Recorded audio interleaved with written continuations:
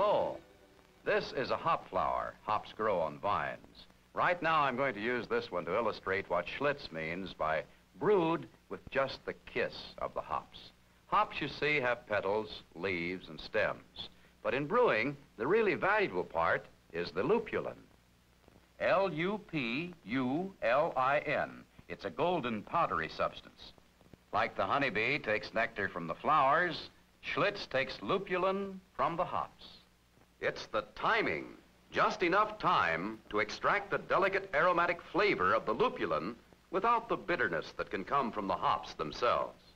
To illustrate, you know how harsh or bitter coffee and tea become when brewed too long?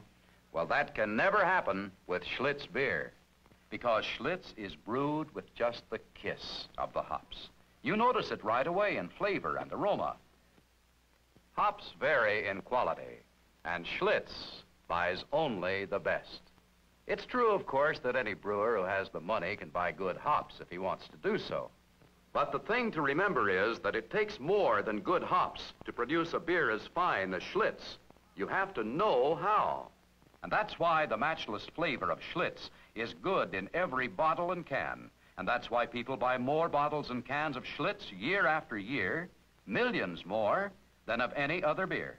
Just one glass will prove to you why, if you like beer, you'll love Schlitz. Enjoy it soon. And now back to the Schlitz Playhouse of Stars.